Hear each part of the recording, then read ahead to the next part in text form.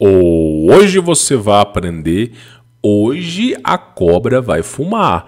Porque, meus irmãos, nós vamos falar sobre uma coisa que é bizarra e pode acontecer. Nós temos aqui a galera do Space Today, Sérgio Sacani. Nós temos, a própria Rede Globo já fez matéria sobre isso. Nós temos o National Geographic, nós temos o Discovery Channel, temos a CNN. Tipo assim, a galera da mainstream já fala sobre isso. Nós temos os ricos e poderosos que já estão tramando alguma coisa por trás. E eu vou dizer para vocês, eu vou usar essa referência aqui para falar para vocês o que pode acontecer. Lembrando, claro, que eu não sou mãe de nada disso, tá?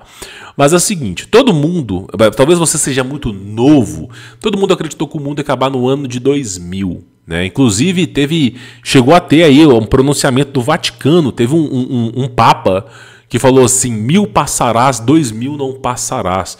Tava todo mundo acreditando que seria a vinda do Messias, a vinda de Jesus. A coisa foi surreal, meu irmão. Teve gente que vendeu casa, vendeu tudo, né? Depois passaram para o fim do mundo maia, o calendário maia. Só que o que ninguém percebe não é que os maias, eles dataram o fim do mundo. O calendário maia, ele é um ciclo. Aquele calendário redondinho, quando você termina um ciclo, você começa um novo ciclo ou uma nova era. Por exemplo, para a galera que já estuda o magnetismo da Terra, sabe que quando ocorre inversão magnética, o céu que é azul, ele se torna laranja. Então, a cada inversão magnética que ocorre uma mudança no ecossistema da Terra. Nós tivemos um céu alaranjado, inclusive tem quadros renascentistas retratando esse período. Nós estamos agora num céu azulado. Nós tivemos continentes como a Atlântida, que uma hora para outra deixou de existir. O Brasil era conectado com a África, foi se dividido no meio.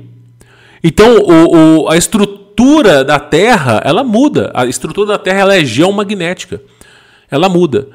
E né, os cientistas já falaram que algo assim poderia ter acontecido.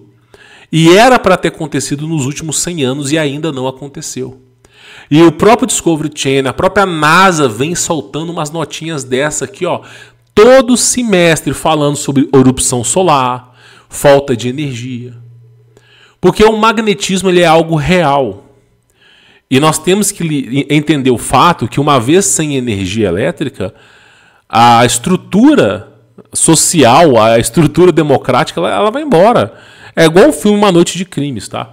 Vamos acompanhar esse vídeo aqui para você poder entender. Mas, ó, de antemão, vou pedir para você deixar o seu like para ajudar a divulgar esse projeto e compartilhar esse vídeo com seus familiares e amigos. Ó, último recadinho rápido, tá? As vagas para o conteúdo premium foram abertas. Se você quer o meu contato pessoal, aprender, meu irmão, ainda mais no ano de 2024, a mudar a sua vida, a hora é agora. E olha só, se você entrar no nosso veículo de comunicação, cara, vou até endireitar essa imagem aqui, ó. Você pode pegar aqui, meu irmão, já no ano de 2024, alunos meus tendo lucros. Você vai vendo aqui, ó, você pode rodar isso aqui eternamente para cima, aqui, ó. Nenhum trabalho como esse, meu irmão, com tantos depoimentos. Você vai rodando, mais depoimentos. E eu vou dizer uma coisa para vocês, só para vocês terem uma ideia. Nós temos um módulo sobre Bitcoin dentro do conteúdo premium. E se você não sabe o que é halving, meu irmão, se tu não faz ideia do que é halving, eu acho bom você poder me escutar. Porque quem falou sobre isso no passado foi o Daniel Fraga. E nós estamos agora na iminência de um novo halving.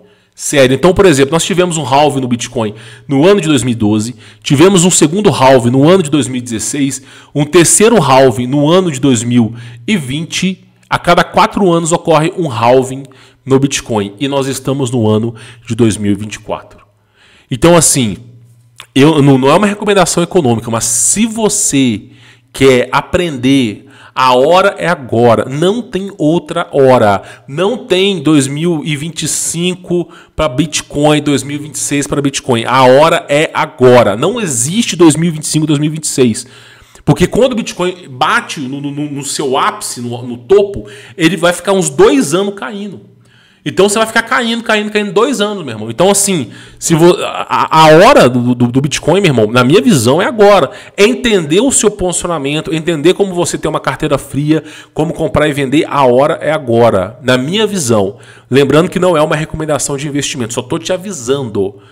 Quem avisa, amigo é. Então, quem quiser conhecer o meu trabalho, vale a pena. Inclusive, aqui, ó, você pode ver aqui no nosso veículo de comunicação oficial, você vê rodando aqui para cima, você vê o tanto de aluno que teve sucesso.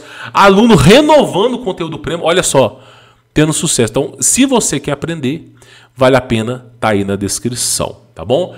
Pois bem, senhores, preciso colocar para vocês esse filme aqui para vocês entenderem porque a coisa ela tá sinistra. Vamos acompanhar esse filme e aí eu vou trazer algumas notícias para você poder entender, tá? Vamos acompanhar esse filme aqui e aí você vai ver o bizarro que é a coisa, ó. Vamos rodar aqui, ó. Olha só.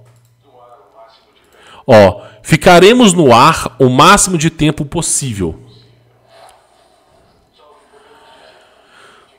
Ó, só o que podemos dizer é que repetimos amanhã toda. Olha só.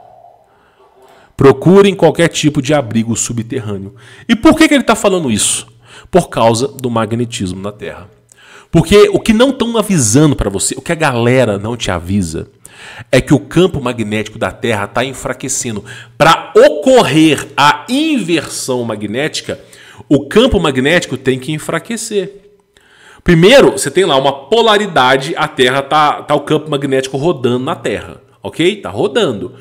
Para acontecer a inversão, o campo tem que desacelerar, parar e voltar a acelerar. O campo magnético só vai conseguir parar quando ele estiver fraco. Se ele estiver forte, ele vai continuar rodando. Então, o que não dizem para você é que ano após ano o campo magnético da Terra está enfraquecendo. A coisa está sinistra. Eu soltei uma nota para vocês aqui. Eu soltei uma nota já falando disso aqui, ó. Cresce anomalia no campo magnético no Brasil aqui, ó. Para vocês não dizerem que eu estou mentindo, ó. A própria Metsu falou sobre isso aqui, ó. Cresce anomalia no campo magnético. Aí você fala, pô, mas o que é isso? O magnetismo na Terra, ele está enfraquecendo. A energia do Sol está chegando. O magnetismo da Terra é a nossa primeira barreira contra asteroide, contra meteoro, contra a radiação do Sol. E ela está enfraquecendo por causa da inversão magnética. E aí, a força do Sol entra com tudo. O clima está ficando assim. Quando é verão é mais quente, quando é inverno é mais frio. Isso não é culpa do ser humano, mas a coisa está ficando desse jeito. E aí nós temos aqui uma nota que eu acho interessantíssima. Só para vocês poderem entender, tá? Olha só, aqui o próprio Metsu fala aqui, ó. Olha aqui, ó. Não sou eu falando, ó. Não sou eu falando, ó. E olha só, o magnetismo está tão fraco que, ó, isso faz com que os satélites, quando passam por essa região, que região que é essa? No Brasil, o magnetismo está mais fraco que tudo quanto é canto, né? Isso faz com que os satélites, quando passam por essa região, eles têm que, por vezes, ficar em stand-by, desligar momentaneamente alguns componentes para evitar a perda do seu equipamento e não queimar, porque a radiação principal de elétrons nessa região é muito forte. Por isso que a NASA está falando que a gente pode voltar à Idade da Pedra. Por isso tem documentário no Discovery Channel. A CNN fala sobre isso. Então, até a inversão ocorrer, o magnetismo vai ficar enfraquecido.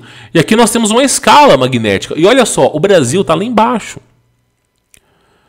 Meu irmão, eu vou dizer uma coisa para vocês. Os satélites,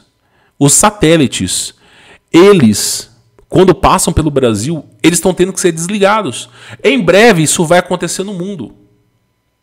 Então, os satélites vão ser desligados. Não vão mais funcionar. Aí você fala assim, você está ficando doido. Cara, tem um filme que, ó, filme Netflix sem internet, sem satélite. Eu não sei o nome do filme, mas ela acabou de lançar. A Netflix acabou de lançar um filme, cara. Como é que é o nome do filme? O Mundo Depois de Nós. É isso aqui, ó. Exatamente isso aqui, ó. O Mundo Depois de Nós.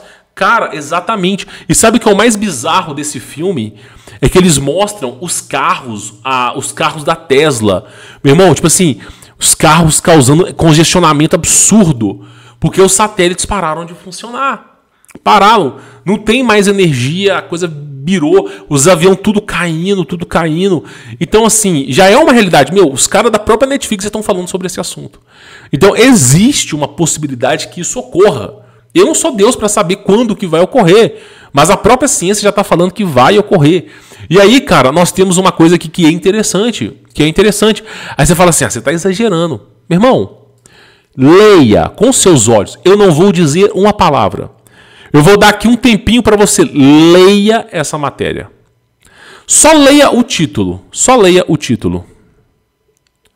Só leia o título, por favor. Todos os voos os voos nos Estados Unidos são suspensos temporariamente após falha no sistema aéreo. Eles falaram que era um sistema contra hacker que deu pau. Você acredita, né? Como todas as empresas utilizam o mesmo sistema, meu irmão, todos os voos foram suspensos. Isso ocorreu em 2023, janeiro de 2023. Muito em breve vai ser impossível pegar avião. Muito em breve vai ser impossível, porque o avião é um aparelho eletrônico. E aparelho eletrônico, os componentes eletrônicos fritam com os elétrons a energia avassaladora que vem do Sol. Simples assim. Por isso que tem essa anomalia. E aí você fala, não, você está exagerando, Meu irmão, nós tivemos os caras alterando a pista do aeroporto de Guarulhos, olha só. Pista, aeroporto, Guarulhos, né, é alterada. Magnetismo. Cara, bizarro. Olha só, vocês falam assim, não, você está brincando, você está falando besteirinha, você é um cara que fala besteira. Meu irmão, reportagem da UOL. Mudança no magnetismo da Terra, olha só, afeta a pista de aeroporto de Cumbica. Mudança no magnetismo da Terra. Quer mais que eu falo o quê, campeão? Então, é aquilo que eu sempre falei e volto a falar aqui para vocês. A ficção imita a realidade. O que esses filmes estão falando, existe uma possibilidade astronômica, enorme de acontecer. Aí você vê um filme dos caras falando que vão tentar manter essa comunicação aberta, né? Mas que é para todo mundo procurar um abrigo subterrâneo. Agora, meu irmão, algumas regiões vão sofrer com o magnetismo da Terra. Outras regiões nem tanto. Mas algumas regiões vão sofrer com o magnetismo da Terra. Se você pegar um mapa, né? Se eu pegar aqui, ó.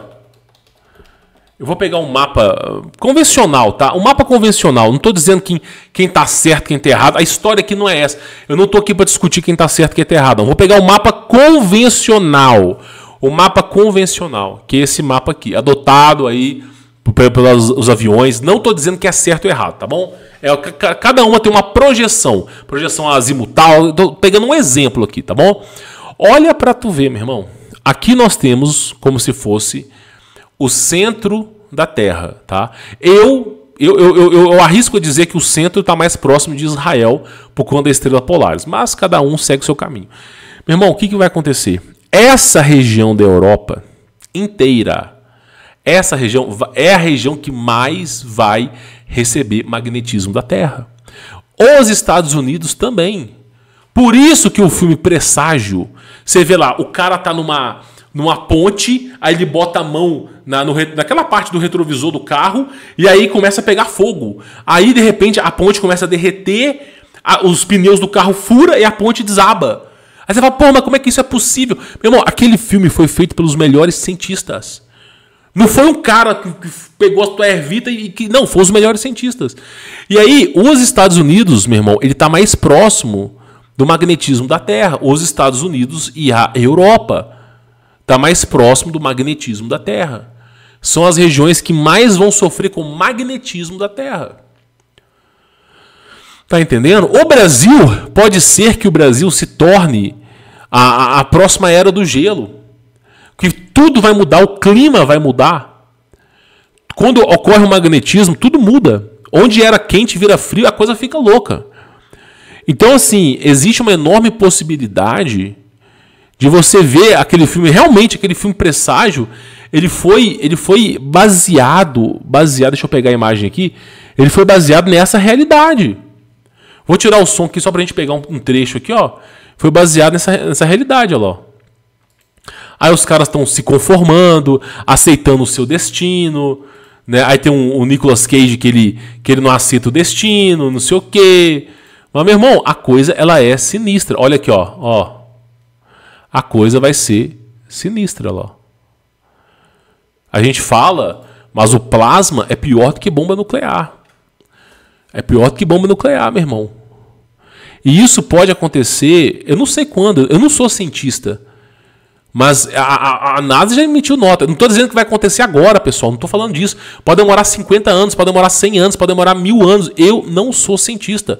Mas existe aí CNN falando do assunto. Nós temos Rede Globo falando do assunto. Nós temos o UOL falando do assunto. Nós temos Discovery Channel falando do assunto. Nós temos aí os principais cientistas. Cara, até o Sérgio Sacani. Deve ter vídeo aqui. Eu que não tenho esse vídeo.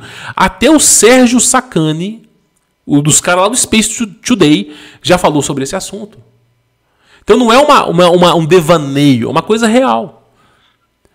A construção de bunker aumentou 5.000%, cara, nos últimos anos. 5.000%. Isso quer dizer que aumentou 50 vezes. Se eles produziam basicamente 1.000 bunkers por ano, agora estão fazendo 50 mil. A coisa aumentou 50 vezes. Desse nível. Desse nível. Agora, eu só posso dizer uma coisa para você, meu irmão. Eu não sei quando essas coisas vão acontecer. Mas a Bíblia já fala sobre isso. A Bíblia, se pegar os livros principais da Bíblia, já fala sobre Armagedon. Já fala sobre a guerra de Gog e Magog. Já fala sobre a desolação em massa. No meu entender, as coisas, um plasma como esse é mais benevolente do que nos aguarda tecnologicamente. Eu vou trazer um vídeo para vocês aqui, vocês vão ficar bismados, meu.